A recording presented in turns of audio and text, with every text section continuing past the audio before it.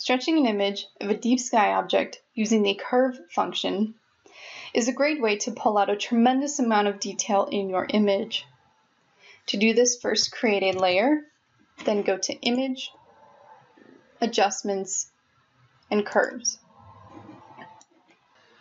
Using the keyboard, hold down Control and click on your deep sky object. A point will appear in the curve graph. Grab this point and drag it upward.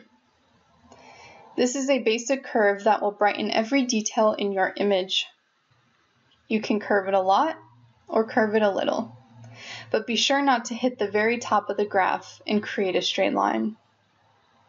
This is all done to your preference, so once you have stretched it where you like it, simply click OK.